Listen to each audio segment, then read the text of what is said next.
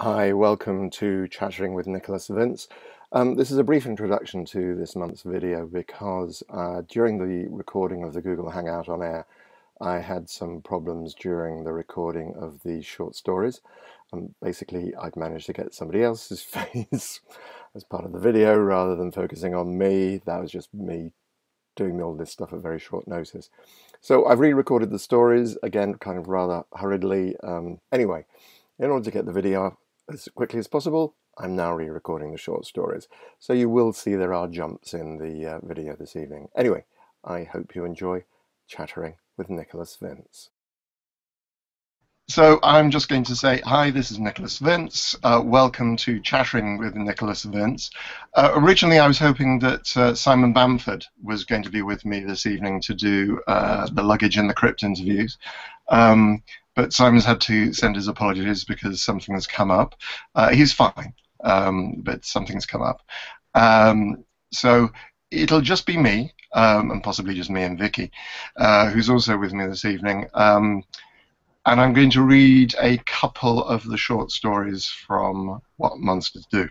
I have very definitely made this a 18 years and over only broadcast, as one of the stories I'm going to read is Nursery Rhymes from What Monsters Do, and that's got some very adult themes in it. Yeah. So what I'm going to share with you is I got a link sent through to me this morning. I got one last night. Vicky, I'm just going to... Vicky, could you do me a favor? Could you just mute yourself? Cool. And I'm just going to mute Derek as well. Just whilst I do this... welcome, Derek. Welcome on board. I was just saying, hi. I was just saying I received a link to a film called Sophie's Fortune. Now, this is a short film. It was made for a couple of £1,000 over a few years up in the north of England, although it's set in all sorts of exotic places. They've really gone to town on this. I really do recommend checking out. It's free. You just need to sign up. I'm guessing it's going to be for the newsletters. They can keep you informed about what's happening with the film. And that's at www.sophiesfortune.com, and you will be able to watch the film for free. I saw it on the big screen up in Manchester last year. It really is good fun. News about a most recent appearance. This is going to be possibly, I don't know, but this may be my only appearance in the UK this year. Certainly it's probably the first one I've done for about 12 months. And that's going to be at the Living Dead Con in Liverpool on the 11th of October. That's in Liverpool. It's a one-day event, and I'll be there selling photographs, selling books, signed books, etc., etc. And that's going to be on, as I say, the 11th of October. And you can find out more about that at www.thelivingdeadcon.com. Okay. And the last thing to announce is that Barbie Wilde is going to be joining me for August. Barbie is going to be doing the luggage in the crypt interview with me. This will be after we've got back from Flashback weekend, which is in Chicago, and the 8th to the 10th of fight on Thursday. So it's the 8th, 9th, and 10th of August. Both Barbie and I will be having a mini Hellraiser reunion. So I hope to see you there. That'd be great, and I hope to see you in Liverpool if you're in the UK. Because as I say, that's as far as I'm aware. Although I believe there may be something else happening, but at the moment it's the only convention I'm going to be doing in the United Kingdom. So the other thing is I'll have a chat with you when we open up the chat later on. I'm going to start doing horror film reviews, and I want to get your feedback on what sort of horror films, because again, I want to kind of make it an interactive thing so that we can all decide on what film we're going to watch, and then go away and watch it, and we'll do our little review, do a little 2 or 3 minute review. I'll probably start off with 5 minutes, and then I'll limit, depending on the number of people who want to do this, probably limit to 2 or 3 minutes. And I'll probably limit that show to a 30-minute show rather than the hour for the normal Chattering with Nicholas Vince. But that'll be Chattering with Nicholas Vince about movies. And the main thing about this, of course, in my reviews is I am a big scaredy cat.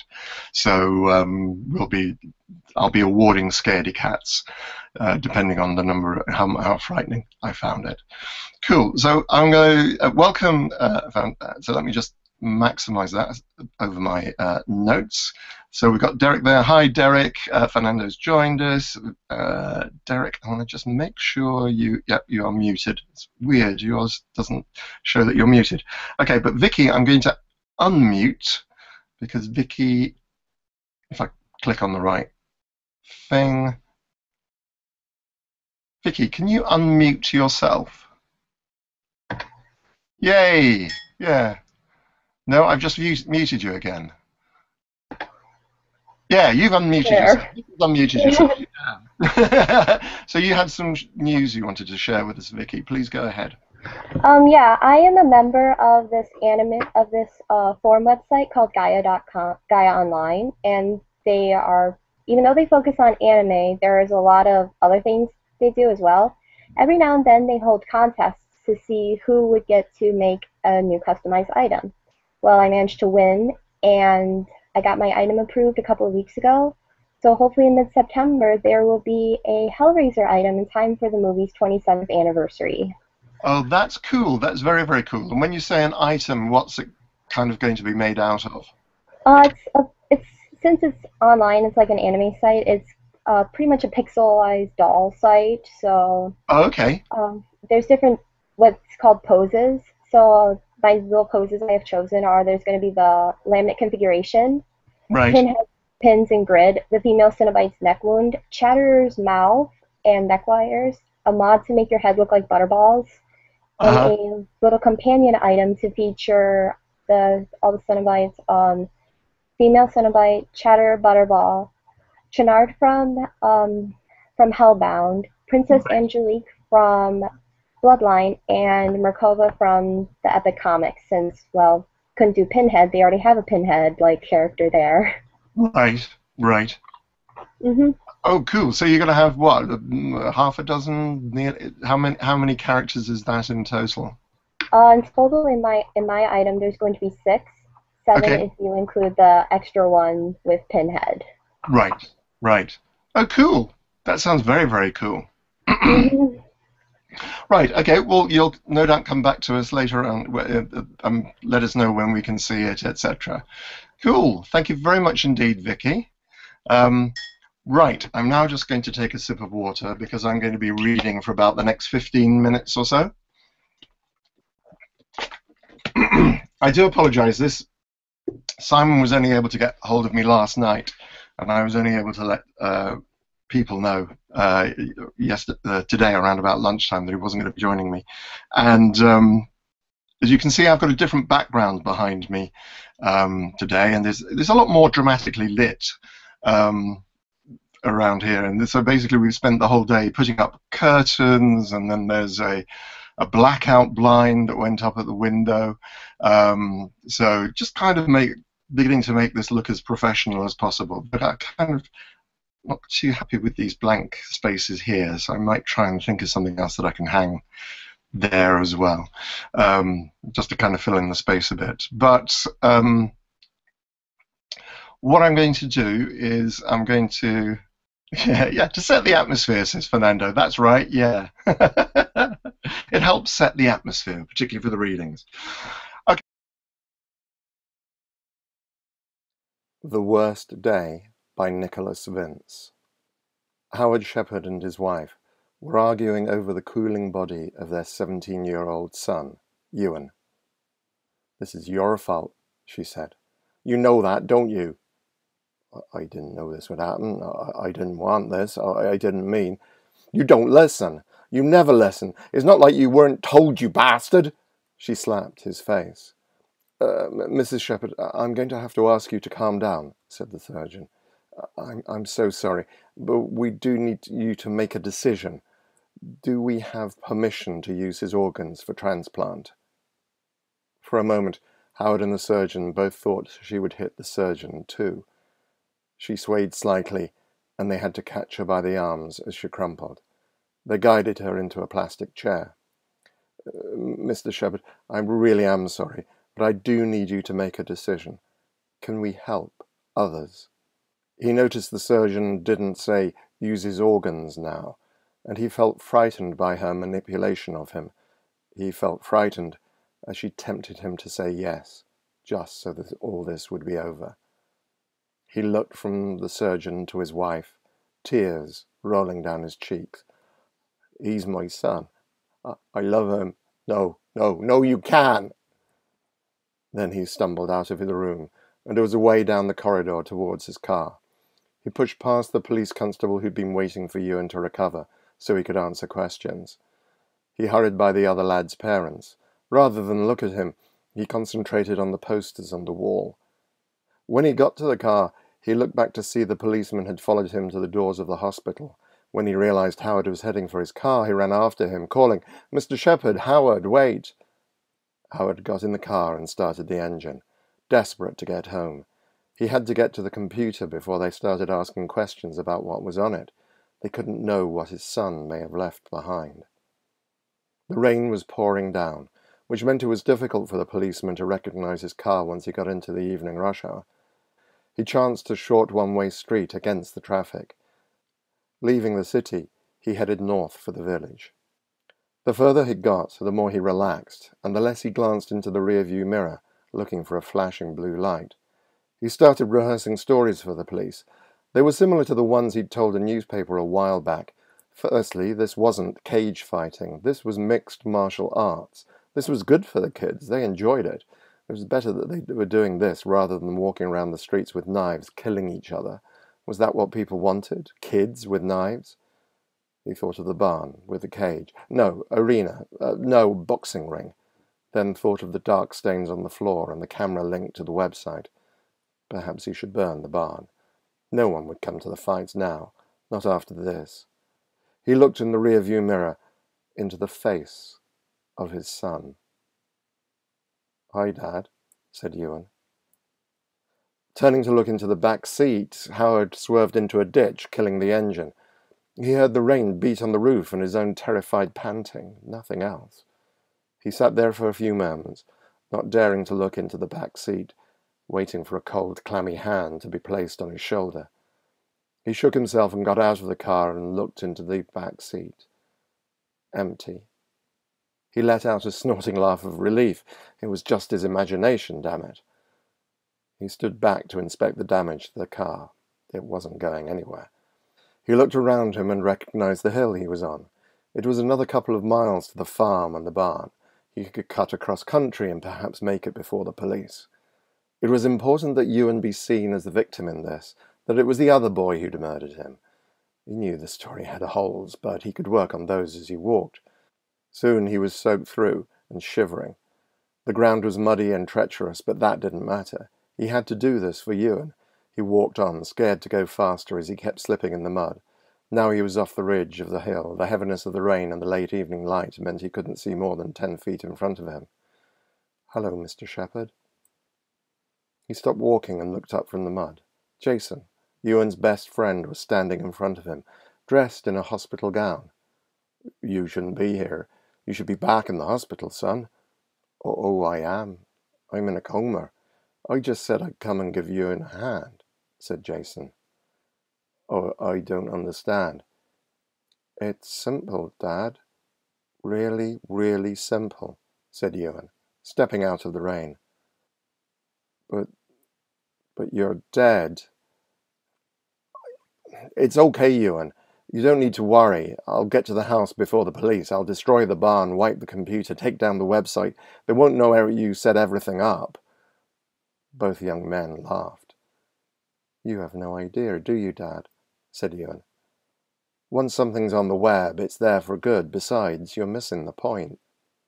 Howard looked at them, his mouth moving slightly as he tried to find words, but uttering nothing.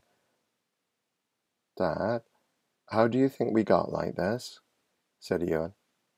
Ewan painfully pulled off his hospital gown. Howard looked at his naked son. He looked at the swollen eyes, only one of which was open. His lips were inflated and bleeding, his nose bloated and twisted where it was broken. There were yellow-purple bruises around his chest, shoulders, abdomen, and legs. Howard looked down at Ewan's feet, at his broken toes, where, the doctors told him, someone had stamped on them. Ewan turned to show his back, where he'd obviously been kicked. "Well, you two were practicing," said Howard. "Things got out of hand. You'd argued over Rosie. I know you both fancied her." "I don't know. But look, we can sort this out later. If I destroy the barn, it'll be harder to prove it was you." Ewan turned back to him and moved closer. "Us, Dad? It was us. You and me. Though it was your idea, remember?" Howard saw the blood speckle from his lips as he spoke. "A couple of years ago. Do you remember?" said Ewan. "Once the farm was losing money, we had to find another income. You saw that film, saw us lads with not much to do except get into street fights on a Friday night, thought you'd do the village a favour, gave us a club to go to where we could work out our frustrations. You set up the barn. Took you a couple of months to start charging admission for your mates to watch the bouts. Then you found those websites and decided we could do better, could make real money. You said you enjoyed it. I was 15, Dad." Howard reached out towards his son in a comforting gesture, but Ewan stepped back. Howard waited for his son to continue, but he stood there without speaking. He looked at Jason, but he stared at him, expressionless. Howard turned his collar up and pulled his jacket tighter against the rain. "So, who did this to you?" Howard said. "Well, Dad, these gentlemen from your other website, the one you got Jason here to set up for you. Thanks for wanting a mum and I not to know. Thanks for protecting us. I had no idea there were men this desperate to earn a few dollars." Howard squinted his eyes against the rain, which drove more heavily now, and looked beyond Ewan and Jason. Shadows shuffled forward, became more substantial as they closed on him. "I guess you knew they were beating up their friends, neighbors, brothers. Did you choose the categories, Dad? Fathers fighting sons? Was that your idea?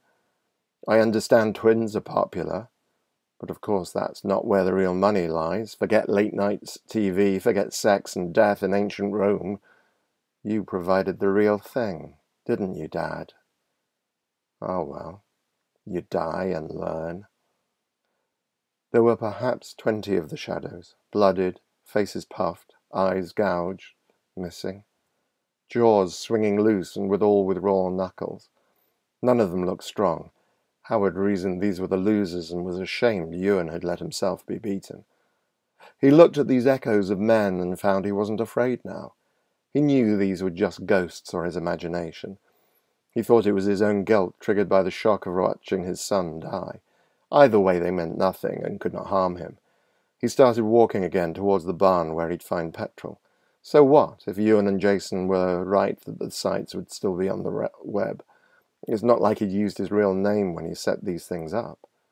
Howard was shocked when the first blow actually hurt. It was like the dead arms he used to get at school.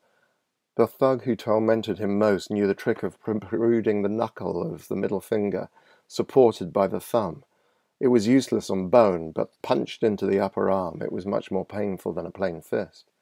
The blow was so physical, he realized his attacker was real. That made him angry. He was no bloody victim. He'd been in the cage a few times himself. He twisted his body so he could put his full weight behind the blow. His right fist shot out, and he knew that when it crushed the gristle of the guy's face, it would feel good, and there'd be a satisfying crunch. He exulted in this, and felt so alive, in control. He would beat the world to a pulp, and these losers wouldn't stand a chance. He stumbled forward as his fist passed through the rain in front of him. He felt a blow to his belly and started to fold forward. "No," he whispered, concentrating on disbelief as if it might protect him. He straightened up and looked for his son. "Ewan, please, this isn't fair. How do I fight these?" His arms were grabbed and stretched, so he stood cruciform. Ewan slapped him across the face twice and then stood back whilst the others delivered the beating. Somehow he could tell the blows which were delivered by professionals and those by amateurs. When his legs gave out, he was kneed in the face, his head snapping back. He spat blood and tried to focus on how he could escape this. "Stop," said Ewan. He was pulled to his feet and groggily lifted his face to look at his son. "Ewan, thank you." "For what? You're not going anywhere. You've just been tenderized." Ewan punched his sternum. Howard didn't understand. The blows weren't as powerful as the others and not as painful. You boxed for the soft belly, so this made no sense. Ewan was hitting him slowly, methodically. He built a rhythm. 1-2. 1-2. At first he watched his father's eyes, looking for the reaction, smiling when his father groaned. Then he looked down to concentrate on the blows. 1-2, 1-2. The speed of the blows increased. Howard felt sick and at first couldn't understand why his left arm hurt so much. The pain roared, and he just wanted it cut off. As he was concentrating on this, he didn't notice when Ewan ceased hitting him, and his heart stuttered and stopped. There was a tearing as his body fell forward. Still held upright, he saw the back of his own head fall away from him, then his shoulders and back drop forward, until he was looking down at himself, his face in the mud. The pain stopped. There was a light just beyond Ewan. Howard could feel the warmth, comfort, salvation, and joy in it. He stepped forward and was pulled back. Ewan slapped him across the face, and it stung. He was punched in a kidney, and it hurt. He saw the light fading as his beating continued. Cool. So that's the first one. That's the worst day. Oh. Thank you very much. So if you'd like to unmute yourselves. Thank you, Derek. Thank you for waving the light. For waving. Fernando, Vicky, did you want to say anything about that? I thought it was cool. I do have a question. What was the inspiration for it? I wrote it when I was away on a writer's course immediately, so it's a couple of years ago now. And I was out in the West Country, and that's my best West Country accent that you were listening to there. So it was definitely written in the West Country. And it was this idea of a ghost where they could really affect you.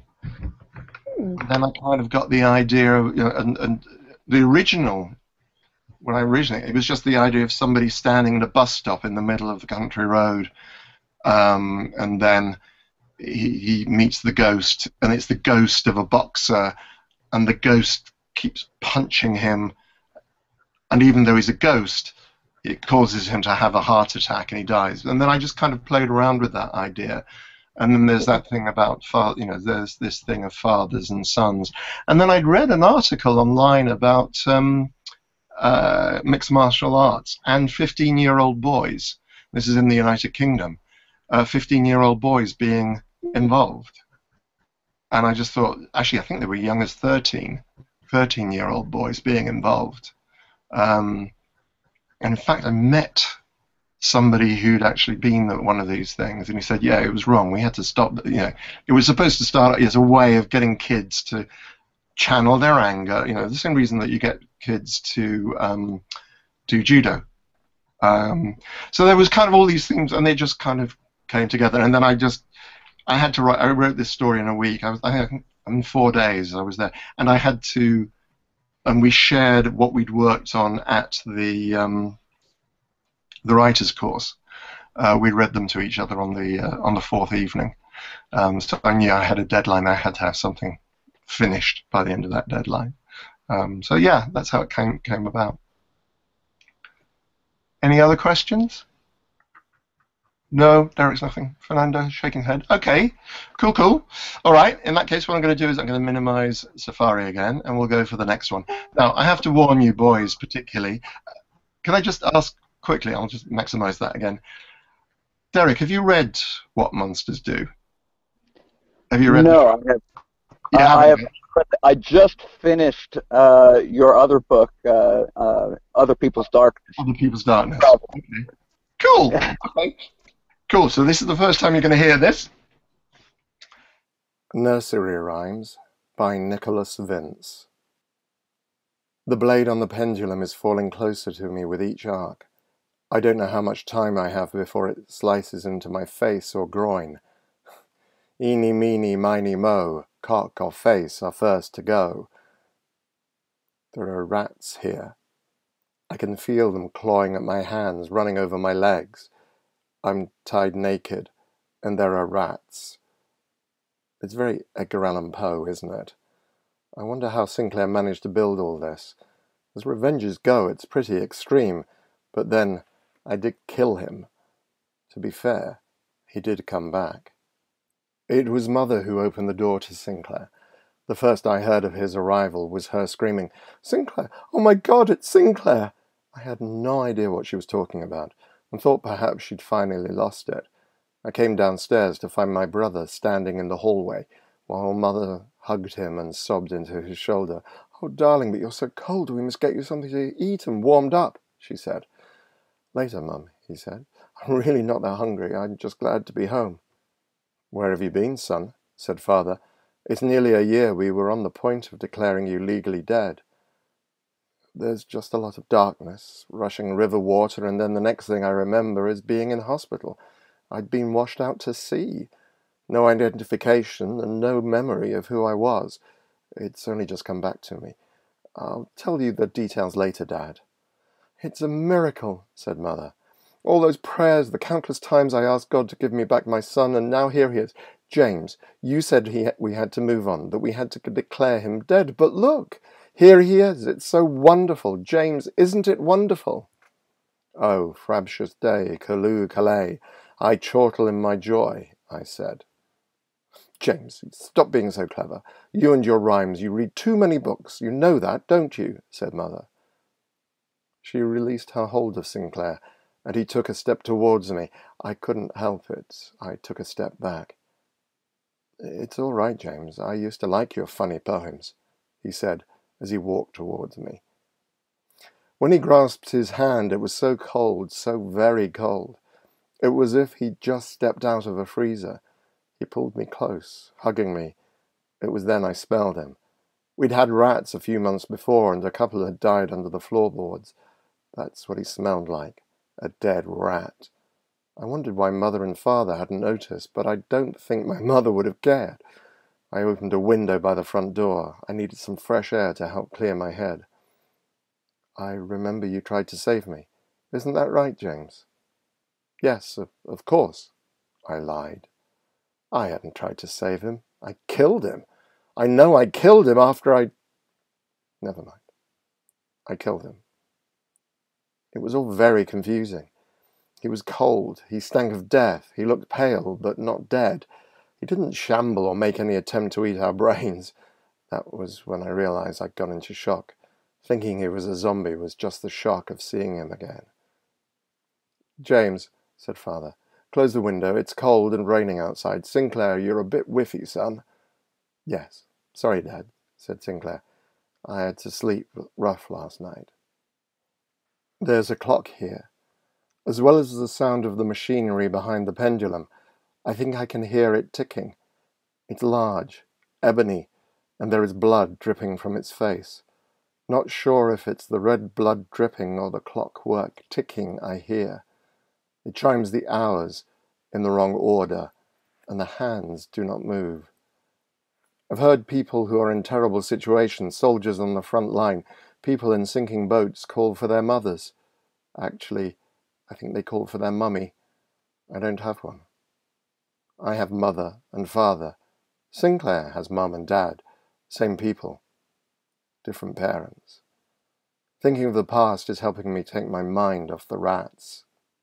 I was sent to boarding school when I was 5 years old and stayed there until I went to university. My parents simply wanted me out of the way as much as possible. Being a bastard, I was an embarrassment to them both. You see, my father wasn't exactly in love with my mother when I was born, and they certainly weren't married. One night he persuaded her that as they had nowhere else to go, his car in a dark, muddy country lane was as romantic as it was going to get. I have occasionally speculated what it must have been like in that car, with the windows steamed up. Apparently it was a very nice BMW with leather seats. I wish I'd never known that, as I can't help thinking about the rhythmic sound of creaking leather and the difficulty of removing stains. Perhaps he had a travel rug ready.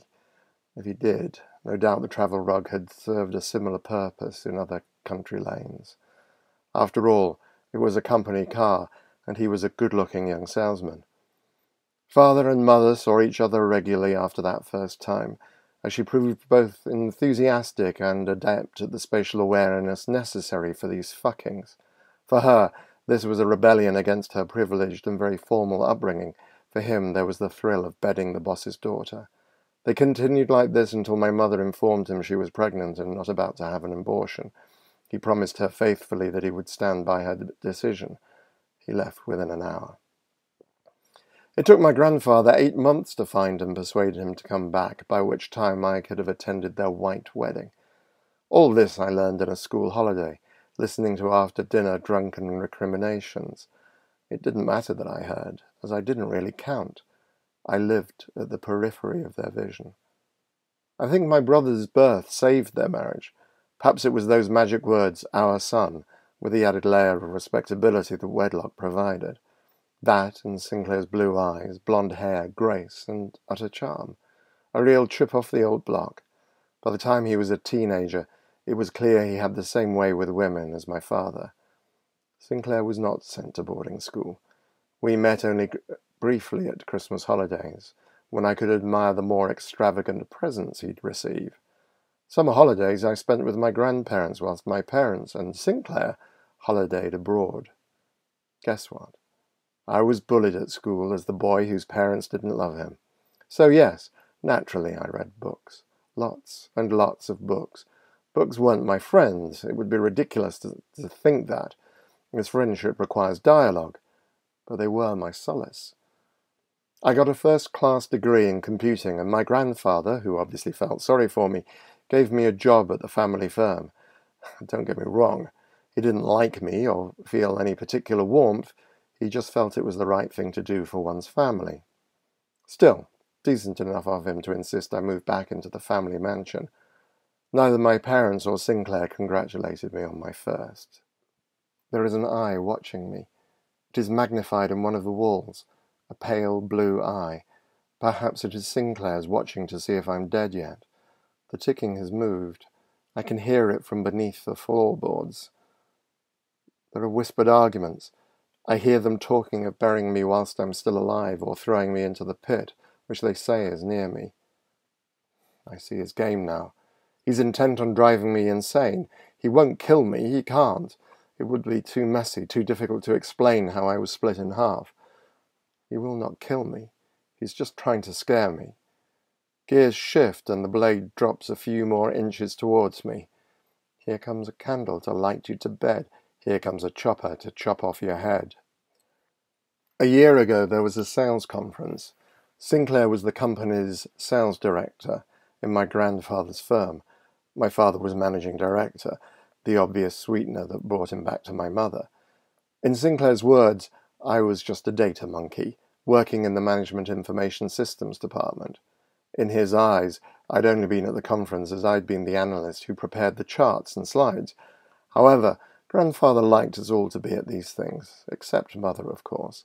As much as she might have wanted to see her darling boy inspiring the sales force with twinkling eyes and charming wit, occasionally at my expense, there was no way my grandfather and father would let her curtail their fun at the evening celebrations. Everyone knew that what happened at the sales conference stayed at the sales conference. I found the evening boorish, but any complaint I had against Sinclair's cronies would simply be ignored. They sickened me, and I left for my room as soon as I could. I ensured the door was locked and chained so I could read undisturbed. Next day, Sinclair had to be at Heathrow Airport at 7 a.m. for the flight to South Africa, a year-end incentive for him and the top 3 sales guys. It had been agreed, by which I mean I'd been told, I would drive him the 3 hours to from the conference hotel. The others would go by minibus. It was still dark and he was still drunk as we left. There was torrential rain. The stink of alcohol from his skin nauseated me. 15 minutes into the journey, he asked me if this lovely, leathered-up, holstered BMW reminded me of anything. "No, Sinclair," I said. "Are you sure, James? I mean, I know you can't possibly remember the actual night, but doesn't this sound make you think of Mum and Dad?" He squirmed in his seat, making the leather creak, slowly at first, then gaining momentum.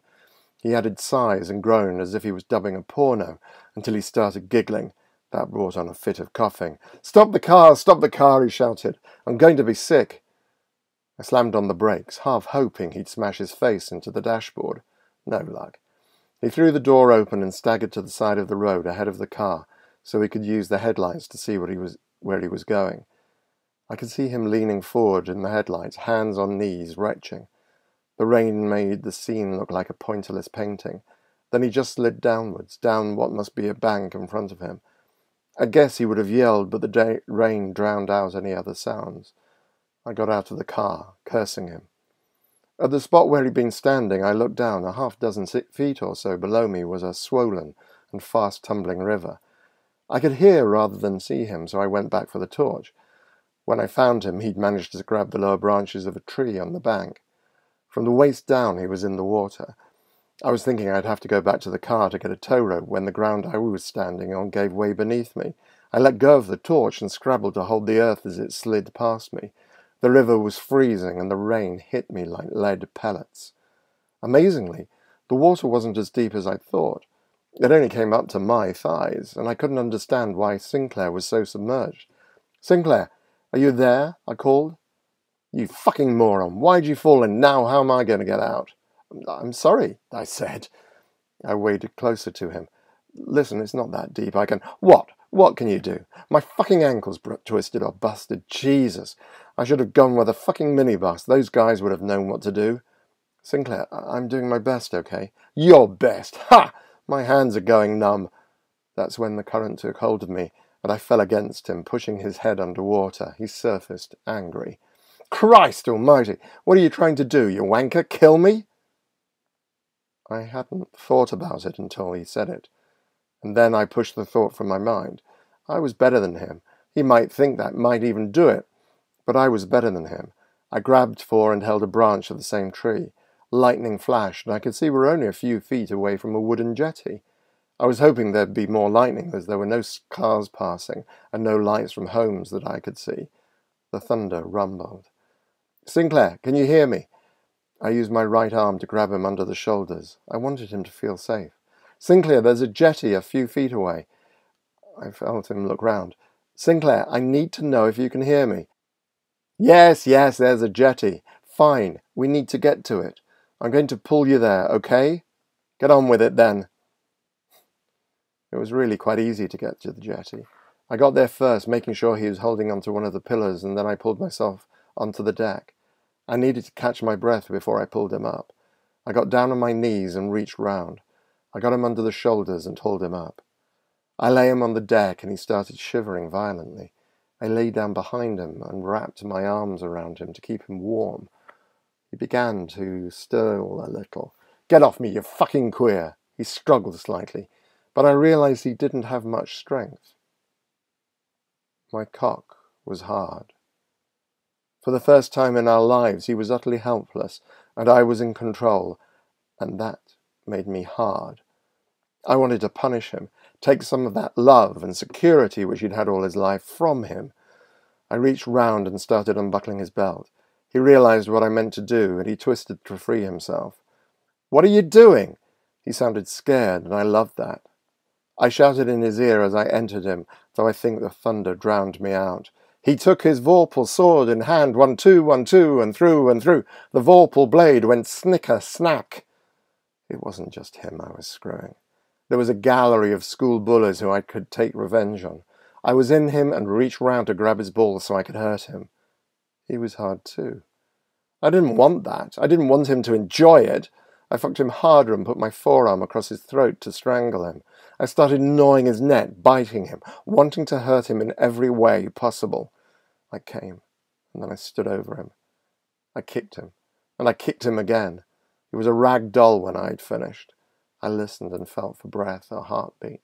Nothing. He was cold. I stamped his face a couple of times, then stripped him and pushed him over the edge of the jetty into the water. I hid his clothes in the well of the spare tire in the car. I called the police 10 minutes later, once I'd got my story straight in my head, telling the truth as much as I could, how he fell in the river, how I'd fallen in looking for him, and then found the jetty. They believed me. There was no body to contradict my story, and the rain cleaned everything, washed away my sins. That night, I felt free of him for the first time. Something still worried me. I wanted to know if what I'd done made me gay. I looked up male rape on the internet. Apparently I wasn't that gay. Wish it was a relief. I also found out he was hard, as that's just what happens if you fuck a guy. I wished he wasn't dead. It would have been better if he'd lived with what had happened, had felt confused and ashamed for as long as possible. I have to stay awake. If I'm still for too long, the rats gnaw me. I can feel the air from the blade as it swings past my face. Chip, chop, chip, chop. Last man's head off. In the year that followed Sinclair's disappearance, I frequently heard tales from my parents of what Sinclair would have done, how Sinclair was sorely missed. Sinclair this and Sinclair that. It hardly bothered me. At least they were talking to me. Slowly he was being laid to rest. Dinner on the night he came home was all about him. He explained how he'd been found and hospitalized for nearly 3 months, and how, when he'd come out, he'd moved in with one of the nurses. His memory had come back only in the last day or two, although, he said, he didn't remember everything. I sat there, listening, waiting for him to reveal what had happened that night, my heart thumping in my chest. I reasoned that as he didn't have the police with him, he couldn't remember. Of course, it might only be a matter of time, so I had to work out a way to kill him. Again. After dessert, I was looking for a moment to excuse myself, so I could go up to my room to read. I needed to read to escape. "We must have a toast," said Sinclair. "We already had one at the beginning of the meal to your safe return," I said. "But this one is to you, James, to your future and our happiness as a family." He went to the bar and poured 4 shots of whiskey. "Down in one," said Father. So I drank my whiskey in 1 shot. A minute or 2 later, I remember the carpet suddenly coming up to hit me in the face. Sinclair speaks to me. "Hello, James. Are you enjoying your sleep?" "What have you done to me?" I shout, but I can't hear my voice. "Sorry, James. That was a rhetorical question. You can't speak as you're in a coma. Looking on the bright side, Mum and Dad are paying for the best care. You have a private room, and I'm coming in to read to you as often as I can. Rest assured, I'm going to be with you frequently, so I can interfere with your medication." I get it now. He's managing my dreams. To sleep, perchance to dream, aye, there's the rub. For in that sleep of death, what dreams may come. Reading from Edgar Allan Poe, he's planting images of deaths in my mind. I wonder which author he'll choose next. I look around for a black bird sitting on a bust of Pallas Athena, a raven, which I know will say, "Evermore." Cool. Fine. Thank you. Thank you. That's very kind of you to applaud.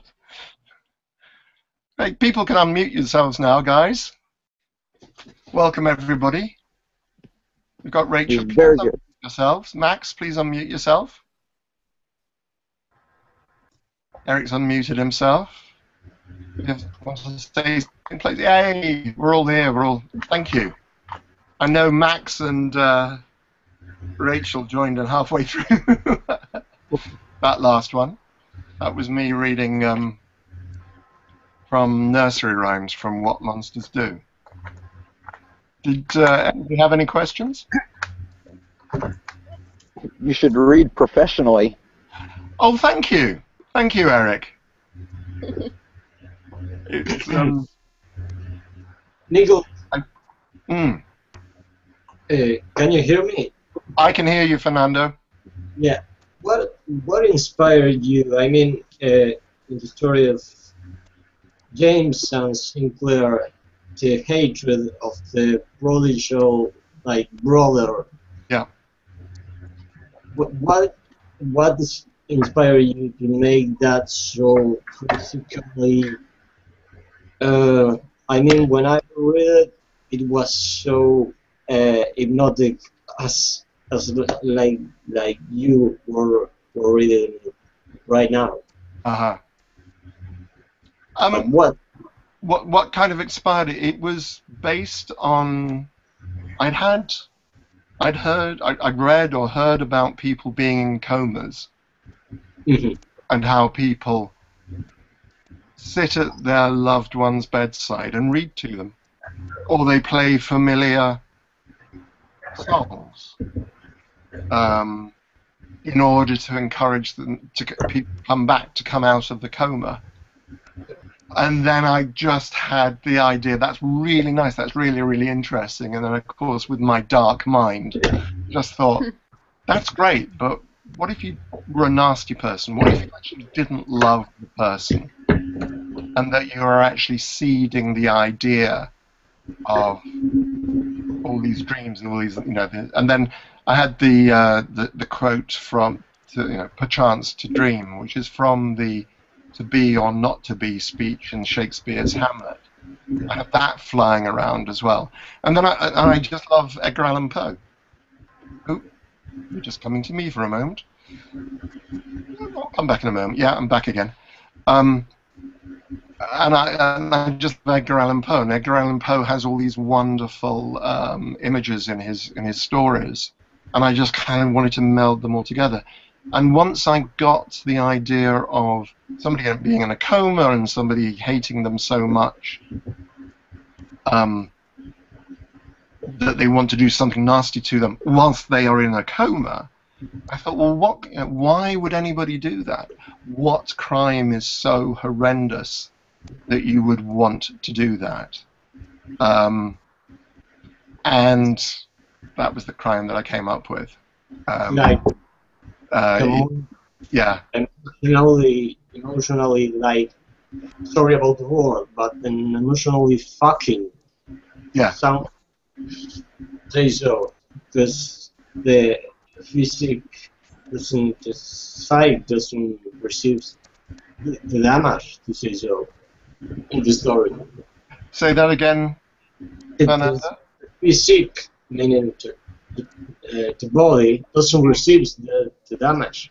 Yeah. So it's all emotionally, like, disturbingly one another. Yeah. That's amazing. It's really amazing. Yeah, and I think it's the thing with what I also wanted to do was to play with the idea of your sympathy with the narrator. I hope at the beginning you kind of feel sympathy for the narrator. Sinclair is obviously a complete artist. His parents are monstrous. That line, I lived at the periphery of their vision. He's sent off to boarding school. His parents take his brother away. They treat him he is treated appallingly. But even so, I hope that by the end of the story that your sympathy is switched, and that you're not feeling sympathetic for because I think what he does is understandable. And I did do I researched male rape when I was writing. That was unpleasant reading. All rape is horrible, but yeah, it was. I just wanted people to feel something different and twist that around. Anybody else? Anybody else have any questions or thoughts about that story, or what it made you feel, or your reaction to it? No. Everyone's sitting there. Is that the reaction you were hoping for? Well, I really liked it when you all that's always really nice. And I'm hoping it's encouraged Eric to go out and get the other book and read the other 5 stories in that book. I actually have it already. Oh, cool. Oh, cool. Excellent. You said you'd just finished. Oh, brilliant. Thank you very much. I'm in the middle of Barbie's book right now, so once it's done, you're next. Oh, thank you. Yeah. It's very good, Barbie's book. I'm enjoying it so far. Yeah. Cool. So for those of you who are joined us at the very end, I'm just going to kind of recap on unless there's any other questions that are not necessarily related to the stories, or is there anything else, any other news or anything people wanted to share? No? We're all happy? That's good. Eric, Derek, have you pulled off at the side of the road so that you could join us live? No, I'm actually in my driveway. My wife is working out in the house. We have a small house, so there's a lot of noise. So I came out to the car. Smart thinking. That sounds like a very smart thing to do. Okay, so just to repeat, for those of you who joined later on in the, I think I just wanted to. I'll just repeat the news that I put up at the beginning of the show. I'm going to, when on the YouTube, if you come to the YouTube link afterwards, I will put up a link to Sophie's Fortune, which is a short film which I saw last year, which is really good fun. It's about £2,000 budget, but you'd never believe it when you actually look at this thing. It's not horror. It's just a fun film. It's a nice way to spend some minutes of your time, and they did a really good job of it. And it's all about men being boys, basically. I have got a couple of appearances coming up. In October, on the 11th of October, I'm going to be at the Living Dead Con in Liverpool in the United Kingdom.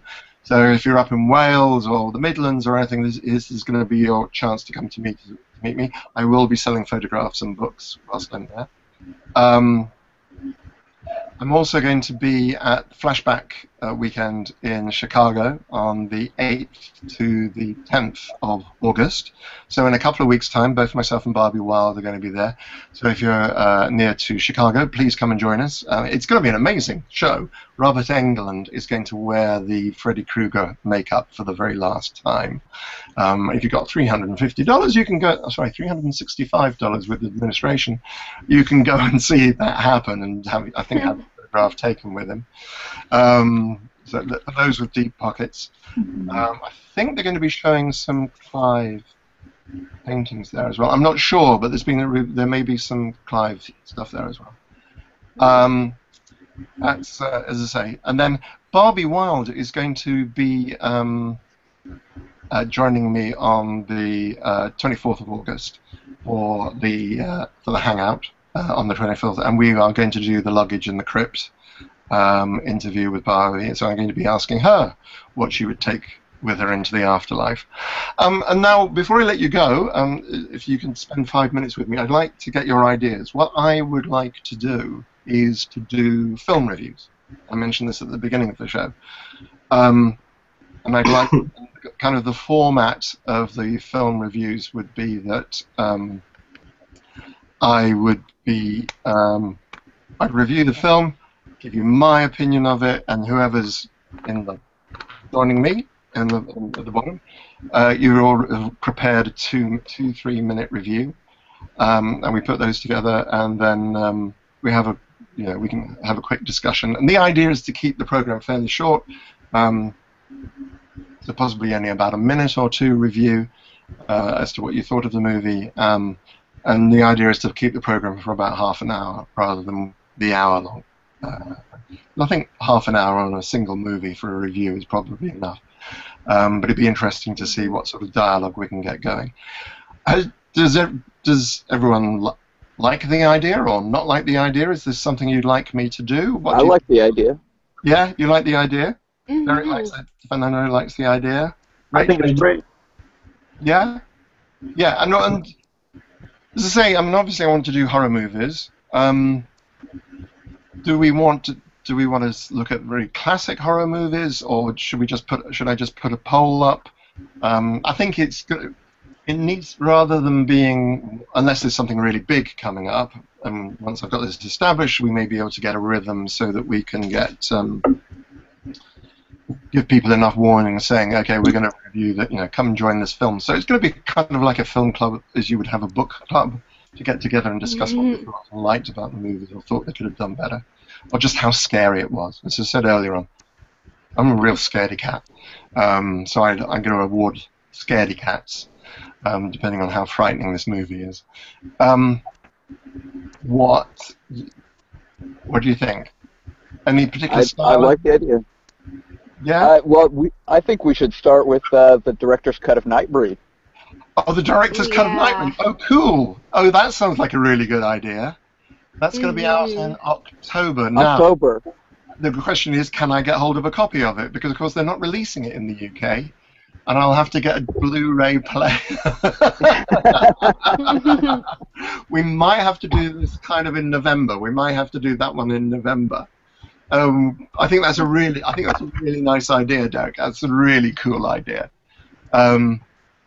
We can you can sit there and hear me whinge if they haven't put enough of me back in again. But I think that's a very cool idea. Yeah, we should definitely get together and do that. But yeah, okay. So definitely do the director's cut of Nightbreed. Shall I just kind of have a think and put up some ideas and then say, okay, we'll vote on? I'll put something up on Facebook. You can do surveys on Facebook and put about 4 or 5 choices and see which one is the most popular to review and do a minute review. Yeah? Does that sound like a good idea? Cool. We're happy with that idea. Okay, leave that with me. I'll try and get that sorted out before I go away to Chicago. Cool. All right. That's actually us finishing by about 4 minutes past 8. This is extraordinary for me that we're actually finishing on time. This will go up live. What I might do is try and edit this a bit so I can see if I can take out some of the noise of people joining us. What I might also do as well is think about how I can actually set this up so I can record these and narrating these things and work on them a bit more and actually put the narrated stories up online as both videos and as podcasts, so you can have the sound as well. But that will probably take a few months to actually get that sorted out. In the meantime, thank you, Derek, Fernando, Max, Rachel, Vicky. Thank you all very much indeed for coming to join me. It's always a pleasure. Thank you for taking time out of your day. Please spread the word. This will be up on YouTube. I'm going to go and have my dinner now. Once I've done that, then I'll start spreading links up on Facebook, etc., so people can and join us and can watch this as well. Okay, bye everybody. Bye. Bye. See ya. Take care. Thanks for having us. My pleasure as always.